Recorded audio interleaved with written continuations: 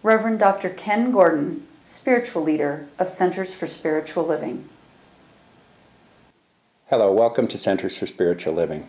My name is Rev Dr Kenn Gordon, and I'm the spiritual leader of this organization. I'm here today to just fill in some information that perhaps might help you if you're looking for a spiritual home. Centers for Spiritual Living has some very dedicated ideas and thoughts as to how the world can be transformed. It is our purpose in life to awaken humanity to its spiritual magnificence, and it is our vision to create a world that works for everyone.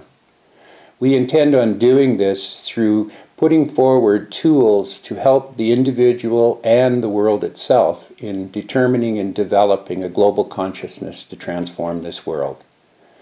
It is our experience that what the world needs right now is a greater idea and a larger idea than the one that they've had before.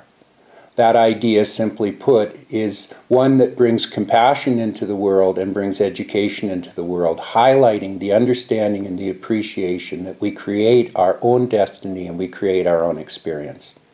It is possible for us to transform this world with the resources and the technology that we have on hand right here and right now. There is nothing missing, there is nothing lacking, and to be quite honest, there's really nothing to be fixed. The world is unfolding in its perfection, and it is our job and our intention to help speed this evolution of consciousness up, to develop and bring forward a greater idea for humanity. And that greater idea is to create and bring into being a world that works for everyone. We know that we can do this using the same spiritual principles that have been used throughout the entire eons of the world itself. Every spiritual denomination has essentially taught the same thing and brought forward the same ideas. And it is our job to be able to bring that forward in our spiritual communities throughout the world, in our teaching centers, in every aspect and every way that we can. We are dedicated to this concept, and we have dedicated our lives to doing this and bringing this forward and creating this and making this manifest in our world. There is no longer any reason for people to go without food, for people to go without water, for people to be put into a position where they live in fear and that they live in a way that blocks them from being their true and authentic selves.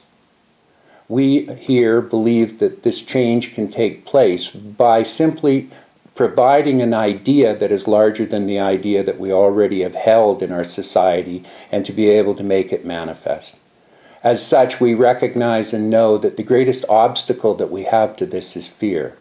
And so I would just like to share honestly and openly that fear is something that is man-made. It is not something that is spiritually divine.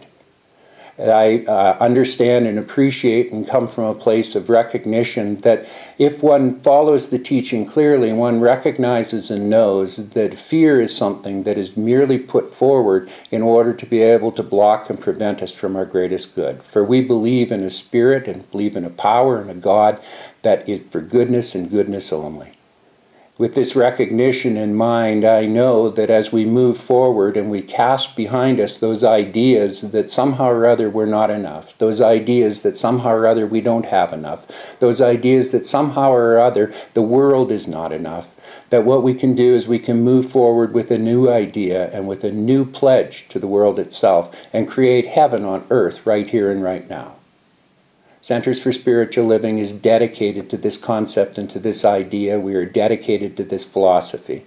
Our teacher Ernest Holmes taught us that the world is created through our own concepts and our own ideas, through our own mind, and that it's possible if we were to enlarge that mind, enlarge those ideas, to be able to transform and attract to us the world that we all desire and the world that we all seek. That world is a world that works for everyone. Thank you.